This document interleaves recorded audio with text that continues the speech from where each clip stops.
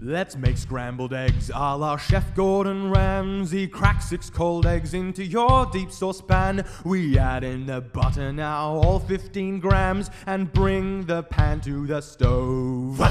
Crank the heat high, stir the eggs and don't stop. Take steel from the fire when 30 seconds have clocked. Keep stirring the eggs with the pan off the flame. You're doomed if you don't scrape the bottom away. When 10 seconds pass, we'll heat it again, so bring it back to the stove.